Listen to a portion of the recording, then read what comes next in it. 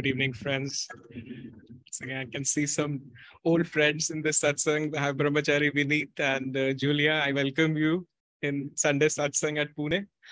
So we also have some new devotees. I am not knowing their name, but soon I will be knowing after the when we will meet after the satsang. So this is a satsang, as we know, is based on the Rays of One Light book, which was written by Swamiji, and it's a testimony of the Christian and the Sanatan Dharma teachings, which Yogananda, which was the mission of Babaji, in fact, as we know that Babaji wanted that Yogananda should go to the West and should try to tell everybody that these teachings are not different, they're actually one.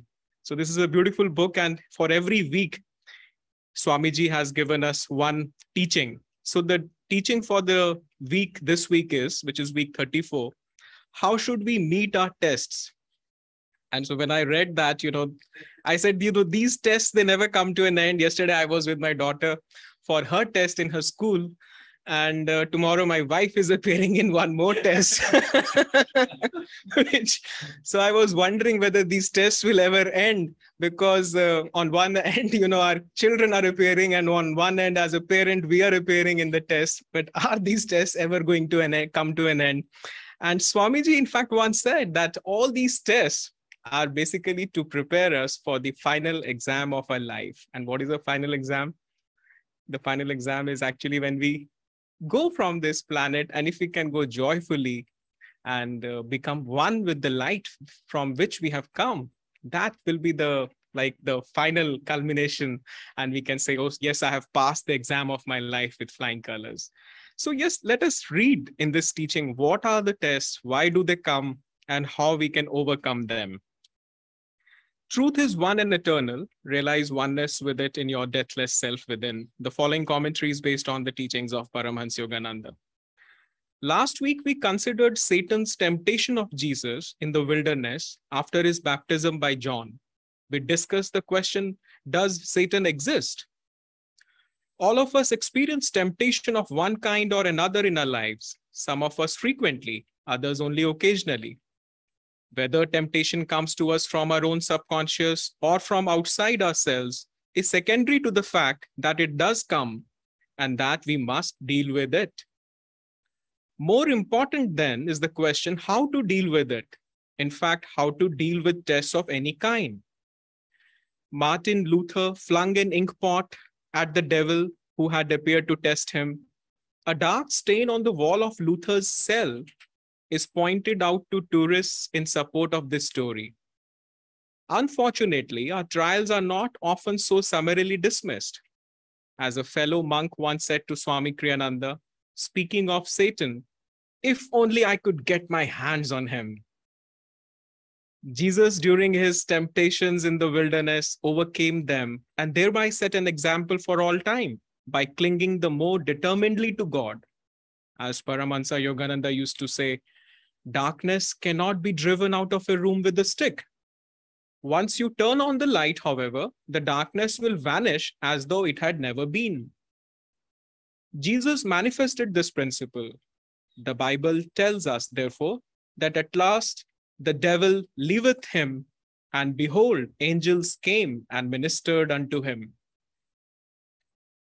In the Bhagavad Gita, the point is clarified further by the added explanation that there are three qualities in human nature: sattvic, spiritually elevating; rajasic, or ego activating; and tamasic, or spiritually darkening. It is this triune aspect of human nature that the third chapter refers to with the words, as fire is hidden by smoke, as a mirror is dulled by rust, and as an embryo is enclosed in the womb, so is the indwelling self enveloped by desire. Yogananda explained that each of these examples describes one of the qualities of gunas. Sattva gun, that which elevates our consciousness, can be freed of any identity with the ego by a little puff of meditation and right affirmation. Rajagun, which embroils the ego in restless activity, can be worked off with a little more and a little longer effort. Tamogun, on the other hand, embracing as it does such mental states as laziness and stupidity can only be outgrown in time, since it inhibits even the desire for self-improvement. The example Jesus gave us was intended more for those in whom sattva guna is predominant. But if you yourself find elements in your consciousness that resist even the effort to cling to God in prayer and meditation, don't despair. Patience, as it has been well said, is the fastest path to God. As long as your efforts take you steadfastly in the right direction, you will come out right in time. Remember Yogananda's words, a saint is a sinner who never gave up. If, however, your nature impels you, even against your will, to move in the wrong direction, toward egoic desires and away from God, strive at least to detach yourself mentally from your wrong actions, which are induced by habit. The time will come when their own stored up energy will tire and diminish. At that time, if you have not contributed to that energy by your consenting will, you will find it possible at last to redirect your energies more constructively. Thus, through Holy Scripture, God has spoken to mankind. Om Shanti, Shanti, Shanti. This teaching was reminding me of a beautiful excerpt. In fact, this I just came to know about a few days ago, where I never knew that in Mahabharata, Krishna actually met Duryodhana also for this particular reason, that when he went to Duryodhana and he wanted to avoid war and the battle at all costs, because battle cannot give anybody anything, as we know. These are very interesting times. We are, people are aligning, countries are aligning, nations are aligning for who knows, maybe another battle. But the thing was that when Krishna went to Duryodhana and he was asking him, Duryodhana, what is the matter with you? Why can't you understand? Can't you see what is right, what is wrong? Is it too difficult to separate, to discriminate between the right from the wrong? And Krishna, as he himself was God incarnate, even the presence would have been uplifting for anybody, even for an evildoer for that matter. Very interestingly, when Duryodhana answered him, he said, it's not, Krishna, that I don't know what is right from the wrong. Now, this is very interesting, because on one hand, we feel that Duryodhana was maybe an evil guy. He didn't know he had no discrimination. But when he said, I know what is right and what is wrong. And then you wonder, why was he doing what he was doing? But then he said, but I cannot help it. He said, I know what is right and I know why you are here. I know what should I do, but somehow I cannot help it, because there is something in me which is pushing me to do what all that I'm doing. And so it is just what it is, and I can't do anything about it. So this is how the story goes. But the thing is that we must have encountered, I have personally encountered this in my own life many times, when I knew that, yes, this is what I must do, this is right. But somehow I was not able to, or because something or the other was pulling me down, or in the moment of an action, let us say, I forgot about it, or let us say I later on realized, or maybe I felt maybe I should not have done it. But what was it? What was that pushed me or that forced me to do, or even knowingly, what is right and what is not? Still, I did what was not right. So the thing here is, what is that force? Even in the previous chapter, which was the last week's Satsang, Yogananda describes that it is the inner inclination, it is the inner tendencies, the habit patterns that we are carrying from incarnations altogether, which create a momentum in our subconsciousness. And as a result of those inclinations, we attract similar thoughts which are at a similar wavelength, because Yogananda said that these thoughts are not individually rooted. These thoughts are universally rooted, which is to say that thoughts, they are not your own. You may think that these are my thoughts, but they are not your own, because these thoughts are just moving like radio signals. And depending upon our inclinations and tendencies, we are catching the appropriate thoughts. So our job is to ultimately keep tuning to the higher thoughts, keep elevating, keep uplifting our consciousness so that we can tune into the right thoughts. And thoughts are the only, you can say, fuel for the action, because every action, behind every action is nothing but a thought, which gives it the force. So how should we meet our tests? On one level, these tests are nothing, but you can say these tests are exactly what we need to grow, to evolve. So on certain parameters, let us say we are doing well, we have done well in the past incarnations. On certain other parameters, we have not done so well. So these tests will come not for the areas on which you have already gained the strength, but certainly for those areas in which we are lacking the strength and to make us stronger. So these, let us, as Krishna here is describing that, yes, we have Sattva Guna, Raja Guna, and Tamo Guna. These are the three qualities. And depending upon if we have a Sattva Guna dominant, then it doesn't need much refinement. Even a little meditation can help you to understand who you are. But if there is a lot of Raja Guna dominant, if there is a lot of restlessness in our mind, then he said, yes, patience will help you. Patience will help us.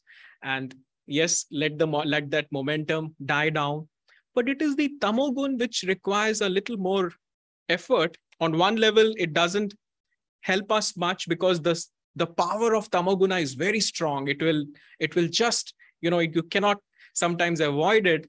But then Swami gives a very important key. He said, you can still, even if you find yourself in the thick of action, doing what you should not be doing, still mentally resist. Still, he says, don't give the consent of your will.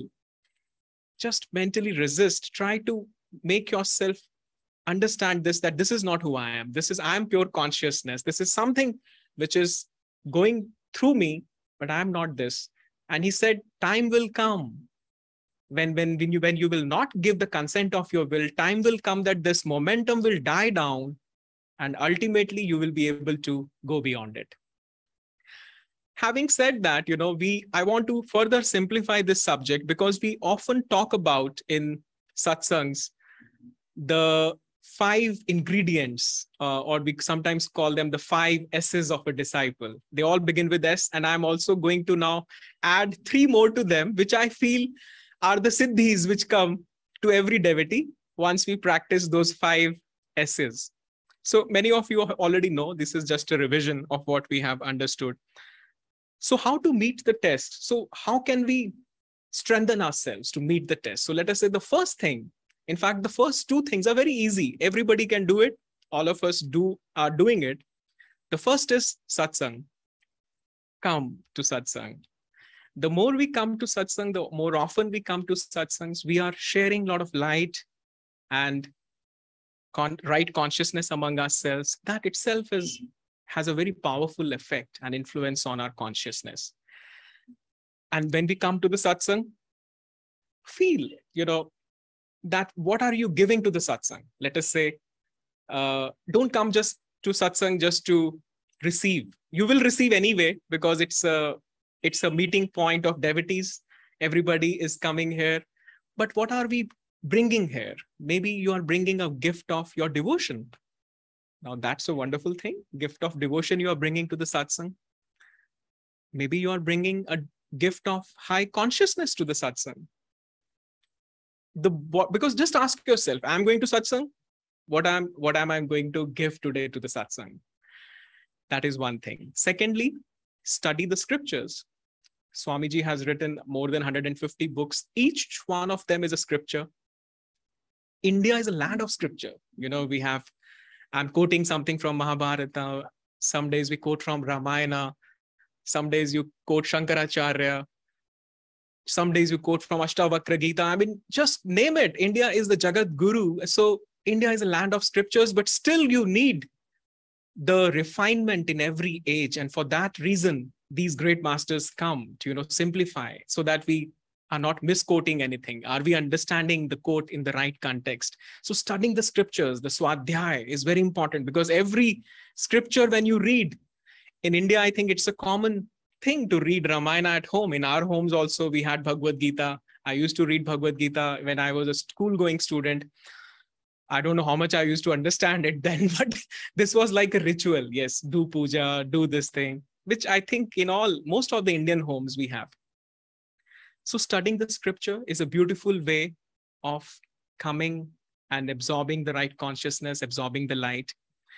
The third thing, which I feel is also easy, is to become a supporting member, is to give a part of your energy in whatever form. Even if you give just 1%, fine. Swami at one time said, give at least 10%. But just give something, because the more, when you give something or share your energy, it refines your consciousness, because you are adding your energy to the pool of Guru's light, Guru's work, and that will refine us. And as we share the energy, which can be by becoming a supporting member, it can also be in the form of seva. So when you work for God's work, that seva also uplifts us. So these are the 4 S's.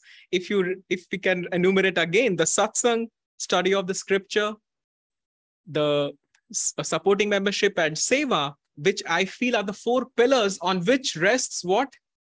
The 5th S, which is our sadhana.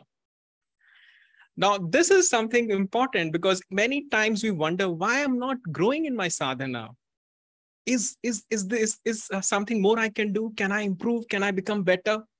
The only thing which one has to ask is, what am I doing about the 4 pillars of sadhana? Is something on some pillar I'm weak? Do I need to strengthen one of the pillars there more? Because on these 4 pillars only you can have a temple of sadhana. If you're only focusing on sadhana, the pillars are weak. I mean, you can very well imagine if the foundation is weak, what is going to happen? After these 5 S's, what are the 3 siddhis that are going to come? And which will help us to deal with the tests? As you saw in the last line where Swami is quoting, that even when you find yourself in the thick of an action and you're not able to avoid it, mentally resist it. Do not give it the will. So how can you do that?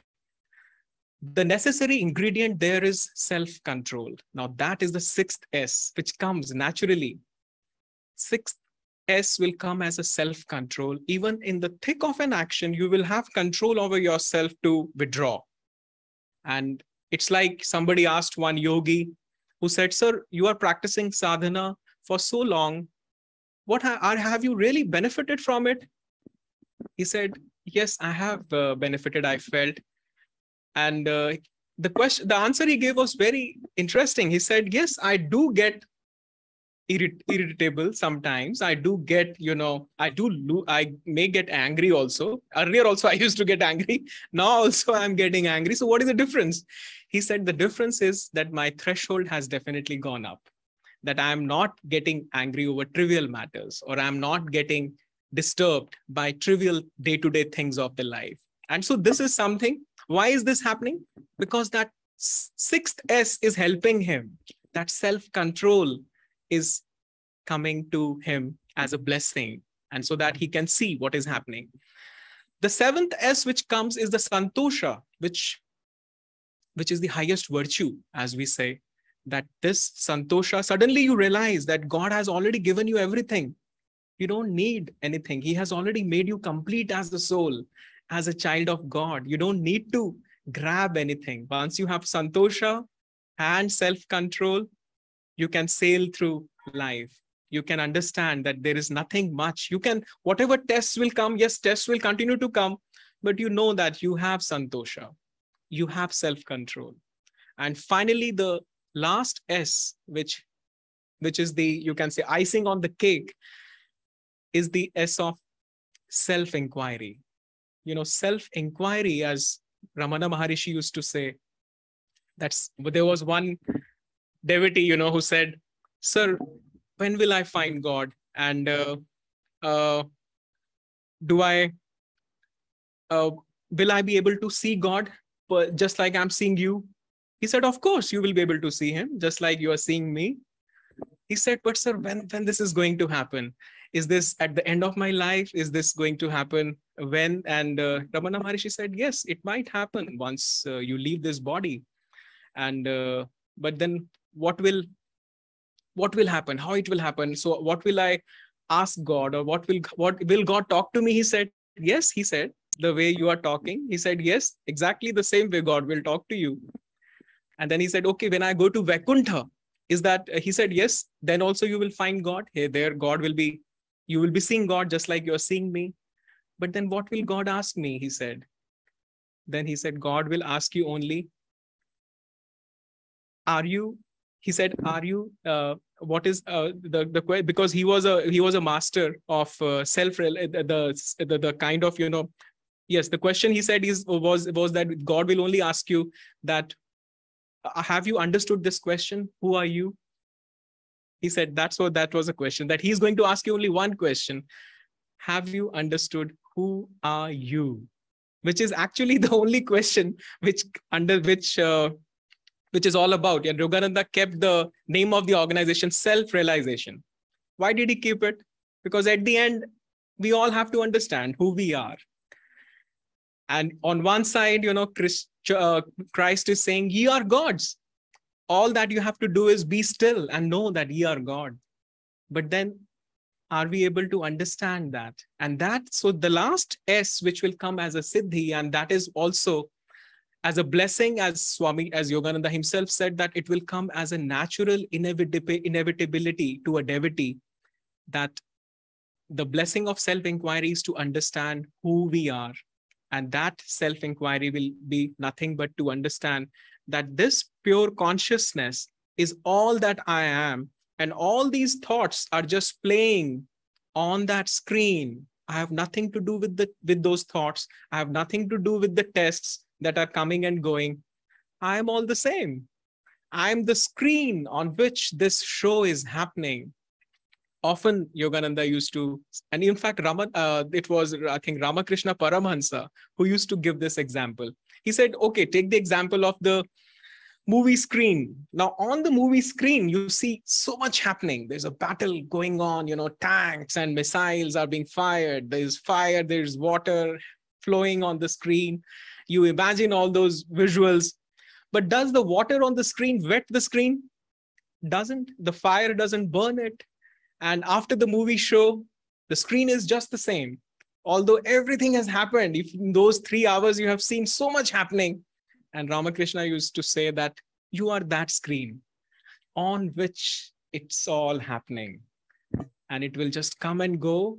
But are you anchored in that state of consciousness? Do you realize that you are that? Do you realize that? And do you practice that I am that consciousness on which this play of thoughts is happening? So that will be the final thing which will come.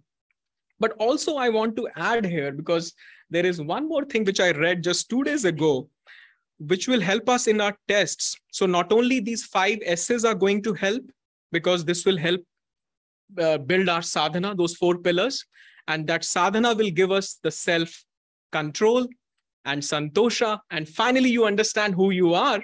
So this will definitely help us to go through our tests. But there is one more important thing which I read very recently. And I didn't realize that this is so important. It's a teaching from Bhagavad Gita, from the 6th chapter. Let me just read what Yogananda says here. The Bhagavad Gita teaches that he who thinks negatively and beholds evil in the world is the enemy of his self, and the self acts as his enemy. And he who beholds only goodness is a friend to his self, and the self acts as his friend. I never realized that this was so important, because you see, there is so much evil that you can see now in the world happening. Even when you don't want it, the evil is being bombarded onto you, either through the news or through the happenings or so much. But then the Bhagavad Gita is very clear. If you are beholding evil, if you are thinking negative, he said you are the enemy of your own self, and the self will also act like an enemy to you. I mean, this is like apne hi paon pe gulhadi marna, which is what we say in Hindi. I mean, who in his sane mind will like to do that. But then on the other hand, he says, if you are beholding goodness, you are a friend to his self, and the self will also act his friend. Further, Yogananda writes, by seeking out evil, by being negative and affirming to yourself negative thoughts, you see this world as a forest of fear. This is what exactly we are in. If you just think the geopolitical situation today, you will realize that it is nothing but a forest of fear. But by seeking goodness, by being good, and by affirming good, you see this world as a garden of beauty. Now that choice lies with us. Either we want to see it as a forest of fear or as a garden of beauty. And Yogananda gave another analogy. He said, why don't you become like a honey bee? He said, honey bee is always interested in the honey. It always goes to the flowers to pick up the rasa, the honey. It's not like the restless housefly, and which will flit on anything. So he said, become like a honey bee, because God is the honey. Wherever you find honey, whether in the good qualities in a human being, appreciate those, be with them, add to their good qualities by adding your own goodness. Everybody has some good quality. Even when there are many times, when you feel a dislike towards a particular person, or let's say a particular situation, but if you will dive deeper, even in that person, you will find something good, some goodness, and it will help you to, nurture that goodness in yourself. There is another story in the Bhagavad Gita, in the Mahabharata, when Krishna and Pandavas were going in a forest, and there was this dog, which was very badly wounded. There were fleas everywhere on the skin of the dog. It was in very much agony and pain. There was a lot of foul smell coming out from the dog. And so Pandavas asked him a question. Krishna, you always tell us to see goodness in every situation. What should we see in this dog? It has nothing but all foul smell everywhere, and we are at a loss to see any goodness here. And Krishna said, can't you see the teeth of that dog? They are brimming white, and they are, shining, and they are still keeping their luster. And immediately Pandavas realized that even in that situation, there was that ray of light, that goodness element there. And Krishna wanted them to focus only on that. So let me just conclude this evening's satsang, which was a beautiful topic, that how should we meet our tests by the 5 S's that we remember, which will help us to give us these 3 siddhis, and at the same time, by always looking at the light, by always seeing the goodness, and it will sail you through. And let me conclude this by Yogananda's words when he said, no one else can save you. You are your own savior as soon as you realize that I am light itself. Darkness was never meant for me. It can never cover the light of my soul. Now, this is very important, that bit by bit, you will realize that this is what we have to do. And also at one point, Yogananda said that let your eyes behold only that which is beautiful, so that the ugliness of evil will disappear from your consciousness.